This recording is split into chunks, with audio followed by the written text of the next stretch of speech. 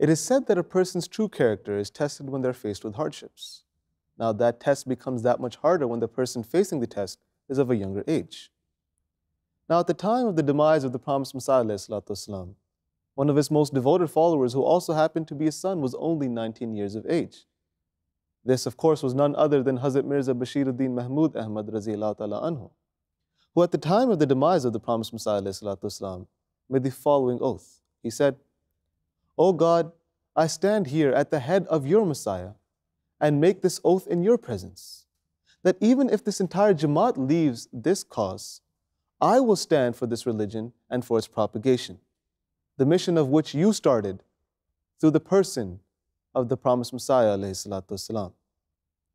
Assalamu alaikum wa rahmatullah, and welcome to another episode of Ahmadiyyat, Roots to Branches. I came merely to sow the seed. That seed has been sown by my hands. It will now grow and blossom forth, and none dare impede its growth. Ahmadiyyat, the true Islam, is the flourishing tree. But this is not just any tree. This is the tree, the seed of which was sown under the guidance of Allah Himself, through the hands of Hazrat Mirza Ghulam Ahmad of Qadian alayhi salatu wasalam, the promised Messiah and Imam Mahdi. Its miraculous growth in the midst of difficult and seemingly impossible circumstances is indeed a tale that is bound to increase one's faith, as if this is the tree that grew from concrete.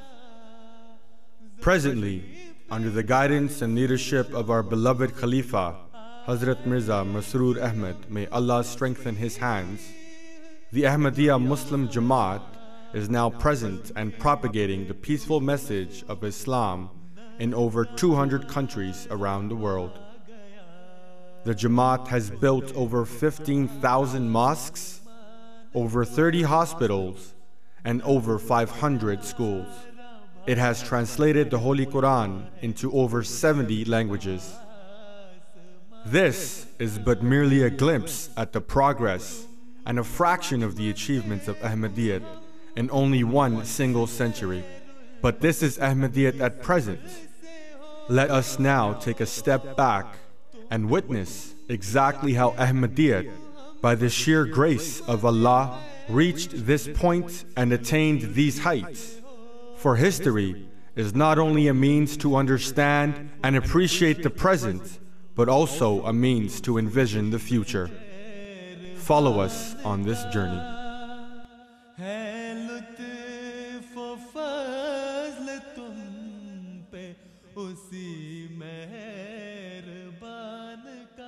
On today's episode of Roots to Branches, join us as we learn about the way in which Hazrat Muslim Maud Raziyallahu Ta'ala Anhu began receiving divine revelation at a very young age.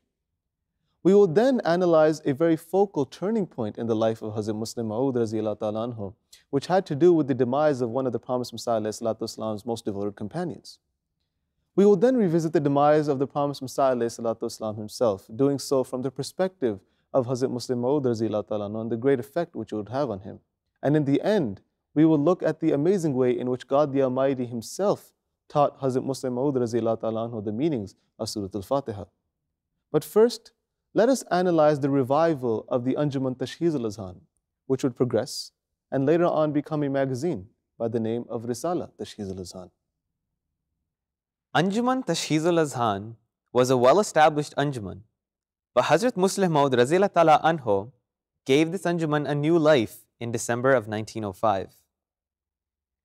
New rules and regulations were established, and the first ever Jalsa for the second era of this Anjuman was also held in September of 1906.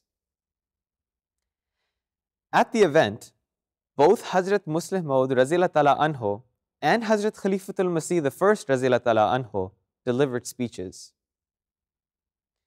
Now in March 1906, the Tashheez al-Azhan magazine began to be published. This magazine gave the Ahmadi youth new motivation to fervently work for the spread of Islam and Ahmadiyyat. Many topics were included in this magazine, such as matters pertaining to jurisprudence, sayings of the promised Messiah ﷺ, and easy ways to learn Arabic. It should be noted that at this time, Hazrat Muslih Maud Raziyallahu Ta'ala Anhu was no more than 17 years old. His passion to work and serve for Islam and Ahmadiyyat was so great that not only did he write many articles about Reformation, he also wrote many articles in response to allegations.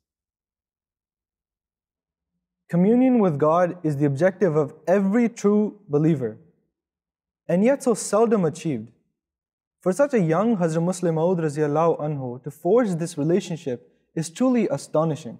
Umar, how many of us in this world can state that during the course of our lifetimes we receive revelation from God Almighty? How many of us can state that at the young age of 15 or 16 we received revelation? Yet this adolescent, Hazrat Mirza Bashir Mahmood Ahmad Sahib Raziyallahu Anhu, received a revelation from God Almighty at the young age of 15 or 16 years old. And this revelation was, إِنَّ الَّذِينَ اتَّبَعُوكَ فَوْقَ الَّذِينَ كَفَرُوا إِلَى يَوْمِ الْقِيَامَةِ, that surely those who will follow you will always prevail over those who disbelieve until the Day of Judgment. And we read that when Hazrat al-Muslih al-Maud Raziyallahu Anhu became Khalifa and was appointed or anointed with this office of being the promised reformer, he writes that I first understood this revelation to indicate towards the office of my Khilafat, fulfilling that office. But when I was appointed with this title of Hazrat al-Muslih al-Maud Raziyallahu Anhu, I realized that that first revelation also indicated the manifestation and fulfillment of my being the promised reformer. So at the young age of 15 or 16 years old, God Almighty is informing this child that he would perform such inspiring and astonishing service to the cause of Islam, Ahmadiyyat. And this young child, again, is receiving revelation about revelations regarding or vouchsafed to his father, the promised Messiah, alayhi salatu wasalam. We read that on April 28th, 1905, an angel visited Hazrat Mirza Bashir Mahmood Ahmad Sahib Raziyallahu Anhu and informed him that your father just received this revelation, Inni mal afwaj atika baghtatan, that I am coming to your aid immediately with my forces. And the next day, Hazrat Mufti Muhammad Sadiq Sahib Raziyallahu Anhu approached this adolescent Hazrat Mirza Bashir Mahmood Ahmad Sahib Raziyallahu Anhu and requested him to go to his father, the promised Messiah alayhi salatu wasalam, and write down all of the revelations and prophecies that this Prophet of God received the night prior. So of course, Hazrat Mirza Bashir Mahmood Ahmad Raziyallahu Anhu obeyed and approached his father and wrote down all of these revelations. And of course, expecting that this revelation, Inni mal afwaj atika baghtatan, would be one of these revelations. Yet, upon writing all of these revelations down, that revelation was not there. So, Hazrat Muslim Maud Raziyallahu Anhu leaves the room of his father, the promised Messiah alayhi salatu wasalam, completely unsure what to do. And we read that he, throughout the entire course of the day, would pace back and forth towards the door of his father, the promised Messiah alayhi salatu wasalam, just about to knock on the door, but fear gripped him and he was unable to do so. And this shows two beautiful facets regarding the character of Hazrat Muslim Maud at such a young age. Number one, the indignation that this adolescent, that this child had for his father, that his father could not be wrong, that his father was divinely guided. Yet, this child was so determined in clarifying this dilemma that God could not deceive this child, that if it was told that this revelation was vouchsafed to the promised Messiah, to this child, then it had to be so. So of course, Hazrat Mirza Bashir Mahmood Ahmad Raziyallahu Anhu plucked up the courage and knocked on the door and asked his father whether this revelation was vouchsafed to him last night. And the promised Messiah alayhi salatu wasalam's eyes lit up, remembering that yes, indeed this revelation was vouchsafed to him, told him that yes, it was. And he opened up his notebook and lo and behold, it was there. So the close and intimate relationship that this young adolescent had with God Almighty is so prevalent throughout the course of his early life, to the extent that, Umar, we read that this child was mentioned in the books of the promised Messiah alayhi salatu wasalam. Exactly. And Hazrat Masih Maud mentions him in Al-Wasiyat, which he wrote in 1905, which is translated to the will. So in this book, Hazrat Masih Maud has written various revelations that he was vouchsafed towards the end of his life regarding the future of the Jamaat. And one particular one, which relates to the promised son, is that Hazrat Masih Maud writes that God has vouchsafed to me that I will raise someone from your progeny who would further the cause of your Jamaat. And he would establish the truth. And many people from far and wide would accept your Jamaat and the truth at his hand. So we see the affirmation of the original prophecy, which was vouchsafed in 1886 and then published in the Green Announcement in 1888, again testified and very powerfully delivered to the Prophet ﷺ again, so that people would remember that this son has arrived and he would further the cause of his father, the Promised Messiah ﷺ. And this son would be the cause of the manifestation of God's grandeur and power, and the truth would be manifested through him. And this is exactly what Hazrat Masih Maud has written in his book Al-Wasiyat. Hazrat Maulvi Abdul Karim Sialkoti Raziyallahu Ta'ala Anhu was one of the most devoted and prominent companions of the Promised Messiah ﷺ. Now he passed away on October 11th, 1905, and regarding this, Hazrat Muslim Maud Raziyallahu Ta'ala Anhu has written in his own words. He says that, as a youngster, I didn't really have an extensive relationship with Sialkoti Sahib Raziyallahu Ta'ala Anhu. When I was young, I took a few classes from him, but I stopped going to those. And during his days of illness, I took Sialkoti Sahib Raziyallahu Ta'ala Anhu some soup. So this was kind of the extent of my relationship with Maulvi Abdul Karim Sialkoti Raziyallahu Ta'ala Anhu. Now, he says, just like everyone else, I realized and understood that Maulvi Abdul Karim Sahib Sialkoti Raziyallahu Ta'ala Anhu had an amazing voice, and he was a very profound lecturer. He gave many of the lectures of the Promised Messiah ﷺ. And amongst the youngsters, there was this debate as to who was the right-hand angel and who was the left-hand angel of the Promised Messiah ﷺ between Hazrat Hakim Maulvi Nuruddin Sahib Raziyallahu Ta'ala Anhu and Hazrat Maulvi Abdul Karim Sahib Sialkoti Raziyallahu Ta'ala Anhu. So this was kind of the relationship, not very extensive, which Hazrat Muslim Maud Raziyallahu Ta'ala Anhu had with him. So on the day, Hazrat Muslim Maud Raziyallahu Ta'ala Anhu writes that on the day when I heard of the demise of the passing of Maulvi Abdul Karim Sahib Sialkoti Raziyallahu Ta'ala Anhu, for some reason this took a huge toll upon me and I became very emotional. He says, I immediately ran to my room, I closed the door, and I fell upon my bed like a lifeless body and cried, and I cried a stream, and I kept crying and crying. And when the Promised Messiah ﷺ saw this, he himself was surprised. He said that Mian Mahmood Raziyallahu Ta'ala Anhu did not have an extensive relationship with Maulvi Abdul Karim Sahib Sialkoti Raziyallahu Ta'ala Anhu. Why is this taking such a toll upon him? And if he keeps crying like this, he will become sick. So Hazrat Muslim Maud Raziyallahu Ta'ala Anhu continues to write that, it was on this day specifically that I noticed a great change within myself. He says that from this day forward, my attention was focused more towards religious matters, towards more spiritual matters, and I took a fondness in these things. And he says that it is almost as if from that day forward, the spirit or the devotion and the compassion which Hazrat Maulvi Abdul Karim Sahib Sialkoti Raziyallahu Ta'ala Anhu had was within me now, and his spirit had transferred into me. Any child naturally grieves at the death of their parent, and Hazrat Muslim Maud Raziyallahu Anhu was no different. This young man not only lost a father on that fateful day, he lost his spiritual master, his prophet of God. Yet this young servant of God showed incredible resolve. And this resolve was born out of God's mercy, in fact. As God had started preparing Hazrat Muslim Maud Raziyallahu Anhu for this devastating grievance in his life, Hazrat Muslim Maud Raziyallahu Anhu himself writes that in those days we had traveled to Lahore, where Hazrat Masih Maud would come to pass, and I felt an extreme uneasiness and burden overtake me, especially the day before Hazrat Masih Maud's passing. I felt that I shouldn't even ride the horse. So I sat in a car, and as I sat down, a condition overtook me and I received a revelation. He says that I received the revelation, Razi hai hum usi mein jisme teri raza ho, that we are content with that which contains your pleasure. So God was preparing him for this grievance and telling him that you should put your trust in me. And that's exactly what Hazrat Muslim Maud radiallahu anhu did. As Hazrat Masih Maud passed, it was a devastating moment for the entire Jamaat, but especially for his own son.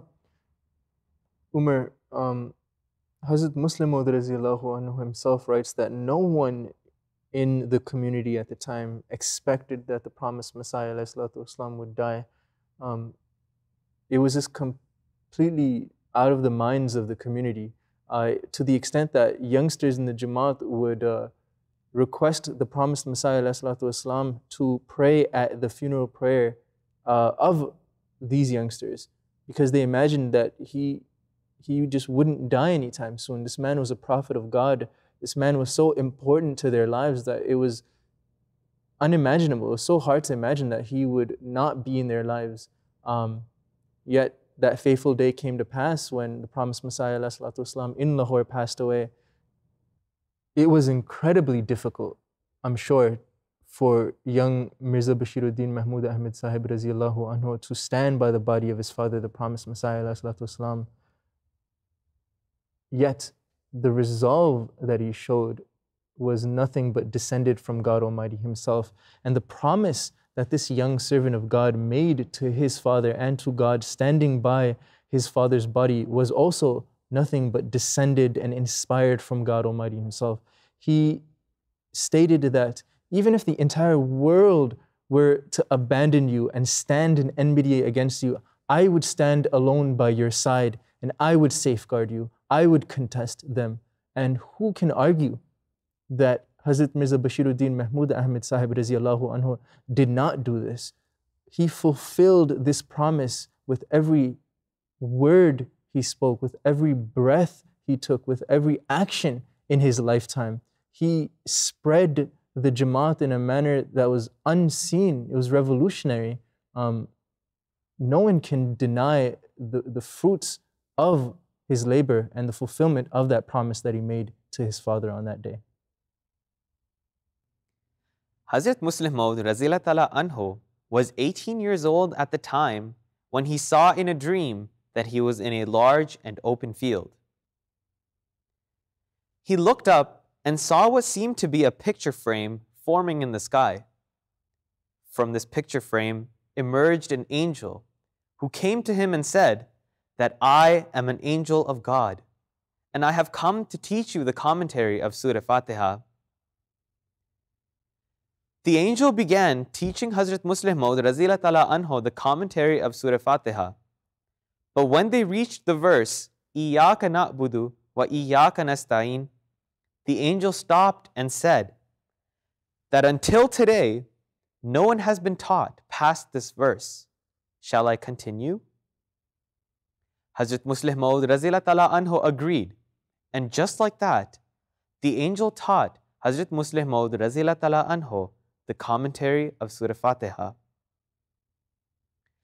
Now, although Hazrat Muslim Maud Raziyallahu Ta'ala Anhu did not write down everything that he had learnt that night from the angel, he says that every time I have to speak about Surah Fatiha, or when I ponder over the Holy Quran in general, I am revealed new meanings of every verse by God Almighty, such that have never been heard before.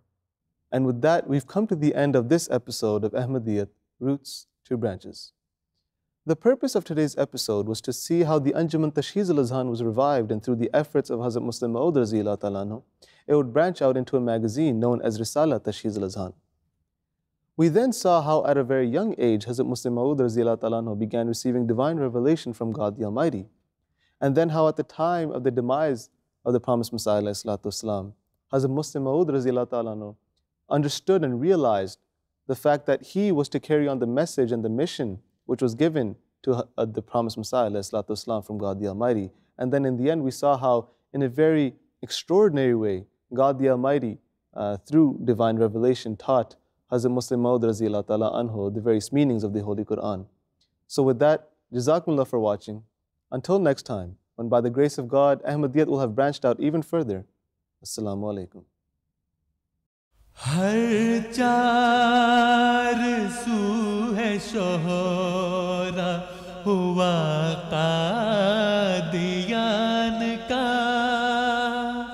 हर चार सू है शोहरा हुआ कादियान का।